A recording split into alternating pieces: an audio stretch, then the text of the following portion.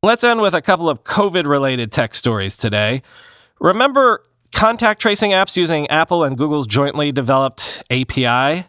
Whatever happened to that? Well, it turns out that 10 U.S. states, including New York and New Jersey, which collectively account for around 21% of the U.S. population, have released COVID-19 tracing apps based on that API.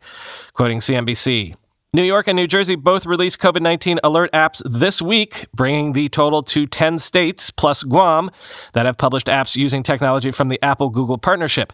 70 million people now have access to a COVID-19 app, according to a CNBC analysis using U.S. Census data. More are coming soon, too. 5 other states, plus Washington, D.C., have announced plans to use the Google-Apple exposure notification system, and California and Arizona are currently testing apps in pilot programs. If the system works properly, the apps will provide push alerts to any user who came in close contact with another app user who tested positive for the coronavirus.